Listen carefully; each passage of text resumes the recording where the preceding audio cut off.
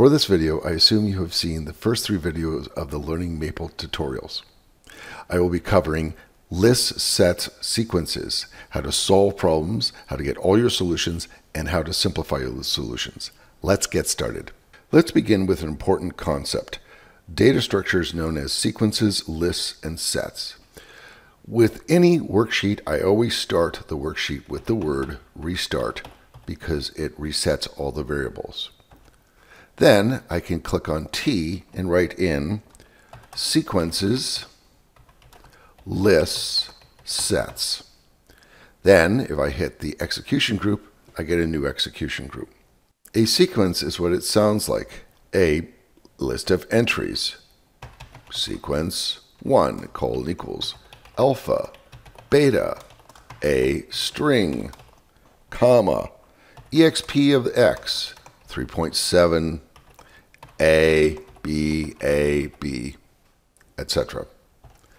These are all in order. You could even have sequences of sequences. 2 : sequence 1, comma, sequence 1, and now we got a long sequence. A list. A list is just a sequence within a square bracket. So I could put in side by square brackets, sequence 1, and there's my list. A set. A set is like a list, however, now the elements are unordered. And in addition, anytime you have a repeat of an element, only one is counted. Set 1 : curly bracket of sequence 1. Notice Maple comes up with its own way to sort it, and only one element of A and one element of B is shown. How do we access the entries of a sequence, list, or set? And the answer is we use a square bracket. For example, what if I want the third element of sequence 1? So I write sequence 1, open square bracket, 3, close square bracket, and that pulls out the A string. What if I want to find the 7th element of sequence 2? SAQ2, 7, and it pulls out the B. And the same is true for a list, list 1. If I put in -1, I get the last element. And for a set, the same is true. If I put in, say, the third element, I get element A. Time to solve. Solve. In fact, that's how we're going to solve equations.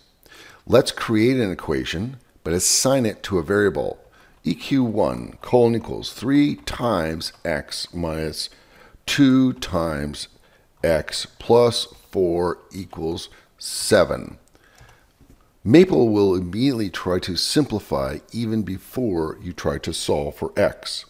Solving for x. Solve, open parentheses, equation 1, comma, 4x. While this is useful, it is best practice to assign the output to some other variable. Let's do another example. EQ2 : open parentheses, c divided by a, go to the right, plus b divided by a, go to the right, close parentheses, equals c plus 1. There's our equation. Let's solve this for the variable a. A solution : solve equation 1 for a. And now I can refer back to the solution of this equation for a, calling it a solution. And here's one way you can use the solution of A to check to see if you got the right answer. Okay, let's do an equation check, which is defined as we're going to evaluate equation 1 for which A is equivalent to a solution. Doesn't look like the left side is equivalent to the right side. Fortunately, there's a procedure for us to check that. Is equation check true? And the answer is true. What if we have multiple equations? Here I'm going to try it. Writing equation __1 Notice I now have an atomic variable with a subscript. Go to the right, colon equals x plus 3 times y equals 12. End of that with a colon, not a semicolon. Shift enter, eq underscore underscore 2, colon equals 2 times x minus 3 times y equals negative 4. End with a colon. By putting a colon, we do not see the output, but Maple receives that information. Now time to solve. Solutions, colon equals solve. And now we can give it a set of equations or a list of equations, but I prefer set. Equation underscore underscore 1, go to the right, comma, equation underscore underscore 2, go to the right, end curly bracket, comma, what are we solving for? X and y, you can put it x and y, let's put it y and x, close parentheses. So again, we're passing it a set of equations and getting back a set of results. If you don't like the way the results are presented, since they are presented precisely, you can get the floating point evaluation of it. Evaluate as a floating point, eval f, solutions. And there's our solutions. What if we done this instead and asked for a list of results? Solutions, colon equals solve. Again, we can either give it a list or a set of equations. And we're now going to say the first thing that I want to solve is y. The second thing I want to have solved is x. Put that into the list. And now you get the solutions, but the problem now is it's within a square bracket. So that if you really want the value of x, you have to get inside the solutions because it's a list inside a list of results. Evaluate for x in solutions 1. Sometimes Maple will return a result using the word root of. This saves space. But if you'd liked all the answers, you would like Maple to return it explicitly. So let's write the equations, EQ and SQ equals x plus y quantity squared is equal to a, comma, x minus y is equal to b.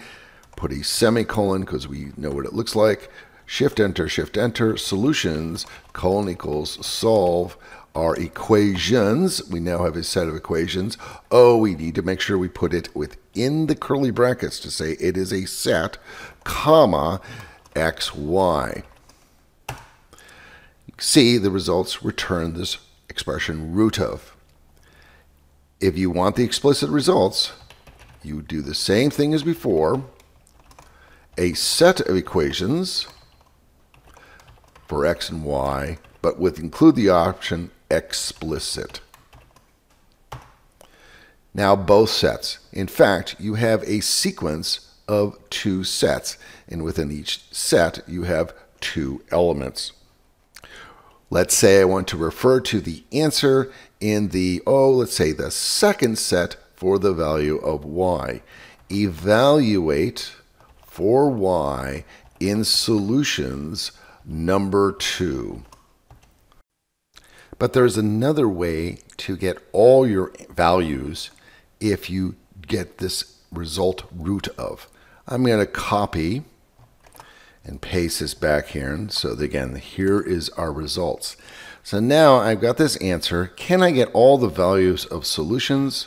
And the answer is yes. Use the expression or procedure, all values, open parentheses, solutions, if I can spell it, close parentheses, and again, here is our result. Frequently, you get a result, and that doesn't seem to be very simple. Therefore, you need to simplify your solution. So let's remember this particular problem where we had an equation, we solved for it, got a result, and then we did the equation check, and we assumed the left-hand side is equivalent to the right-hand side. Instead of using is procedure, we can use simplify. Simplify equation check. And now we can visually see that the left-hand side is equivalent to the right-hand side. Simplify works best if you add a constraint. For example, what if we have the following expression? Expression, colon equals minus a minus b divided by, let's select the whole thing, divided by a plus b, the absolute value. There's our expression. If we know both a and b are positive values, this should be equal to 1. So we can ask it to simplify our expression, assuming, and there is our constraint or condition, positive. Here's another one. Expression, colon equals, take the log of e to the minus a times t. What if we try to simplify this? Simplify expression. We get the same result. Maple assumes that all variables are complex unless you tell it otherwise. So let's assume that all our variables are not complex but are real. Simplify.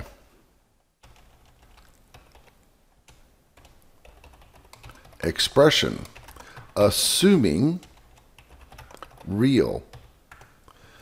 Here is one last example which is quite advanced. My integral is defined as, and we'll go to the integral, and my integral will be from 0 tab infinity under, where's my infinity? There it is, tab, let's say x times e to the minus a times x, tab x. There's my integral. Problem is, when it tries to do the integral, it doesn't know anything about a. A could be positive, negative, complex, etc. So it just gives you the result as a limit. We can simplify my int by telling it, assuming a is greater than 0. I encourage you to look at the document associated with this video. It covers more examples.